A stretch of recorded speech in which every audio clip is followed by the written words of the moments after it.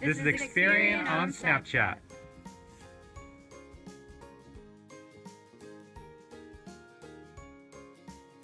Hey guys, hope you had a wonderful weekend. Today on Snapchat, we're talking about 5 ways you can find a trusted financial advisor.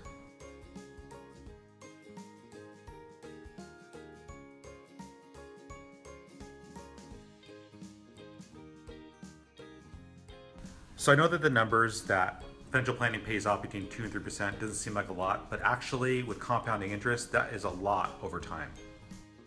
A great financial advisor is not only going to help you with investing, but more importantly, sit with you to talk with you about your goals and help create a map. Think of a financial advisor as a compass to guide you. So here are 5 ways to help you find a financial advisor.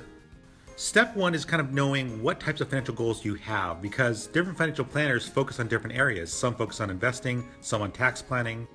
So choosing a financial planner is almost like choosing an ice cream. Like there's all these different varieties that are out there. Some focus on asset allocation, some focus on taxes, some focus on retirement. Now there are certainly financial advisors that are out there that can help you with all those different areas, but if you're looking to focus in on one specific goal, seek out that type of advisor. Okay, so step 2 is really important because anybody can claim to be a financial advisor, so it's important to check up on their credentials. There are a lot of reputable credentials that are out there, and here's a list of some of the ones you should know about. There's a CFP, a CHFC, a CLU, there are others. It's key to work with somebody who's been certified because you want to make sure that 1, they've gone through a background check, 2, they've gone through testing, and 3, forgot 3, oops. Work with a financial advisor who's been credentialed by a reputable organization means that they've undergone the right background checks, they've actually gone through testing, and they continue to get education. Oh, and aside from finding somebody who's been credentialed, you want to make sure the person you work with is a fiduciary. A fiduciary is someone who's putting your best interests ahead of their own. Okay, the third way to find a great financial advisor is to gather recommendations from those that you trust and also to check out online reviews.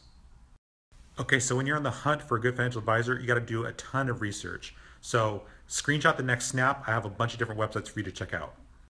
On our Experian blog, we set up a place where we've listed out resources that you can go to, like the SEC, the Financial Industry Regulatory Authority, and also Guidevine. And as you go through these reviews, make sure that you read through a lot of them. Sometimes there are shills, there are fake reviews that are out there, so just be cautious. So after you've gone through your research process, step 4 is to begin contacting different financial advisors with a list of specific questions that you have. To make it easy, I suggest emailing all the different financial advisors your questions and just laundry list them. Are they a fiduciary? How are they compensated? Etc.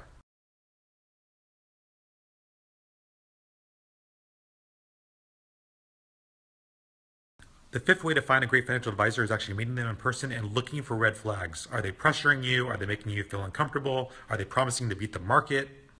A good financial advisor is almost like a therapist. They're going to ask you lots of good questions to get you thinking, to help guide you, and point you in the right direction. And look, you're in control. If you're feeling uncomfortable, if you're feeling pressured, just walk out. There's lots of other financial advisors that are out there that can help you. If you'd like to learn more ways on how you can find a great financial advisor and also about our credit chat with the CFP board, screenshot the next snap.